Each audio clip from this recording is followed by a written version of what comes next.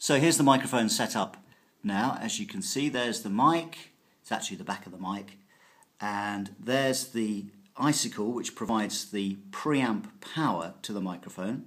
And that plugs in with that way with the XLR 3 prongs. They go in that bit.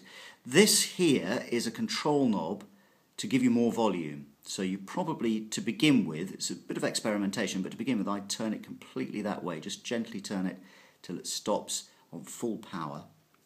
Now, when the Icicle is plugged into your computer via the USB, it will glow blue.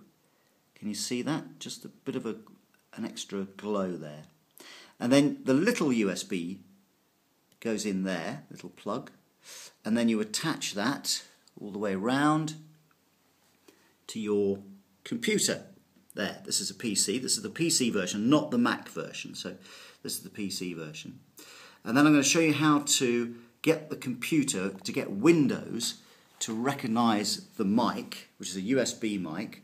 So we go to the Start menu down here. Just click on that, and then we go over to Control Panel there. And then we go to Hardware and Sound. Click again. Now I want to go on to Sound. And now we want to go on to Recording, not Playback. So recording is the important one. And there you can see two microphones. One is the Realtek. Can you see that? That's the Realtek one, which is not the mic we need. That's your inbuilt computer. And here's the USB one. Can you just see that? USB audio device.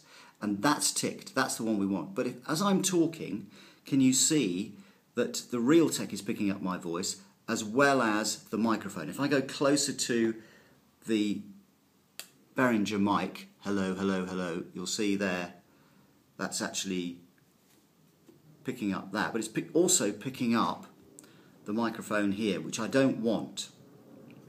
You just want the USB mic.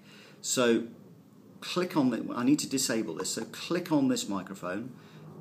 This is the Realtek inbuilt mic, Properties, and then it will say down here, look, device usage, use this device, enable, but in fact I want to press disable there. So that's what I do. I'm not going to do it on this case actually. I'm just going to go, so that should say disable. And then just double check on here. Again, that is enabled. Properties, I think it looks like it's able to me. Enable, which is great. So as long as you've turned off your internal mic, it's a big mistake that people make. They keep the internal mic on, which will then pick up lots of room noise and extra noise that you don't need.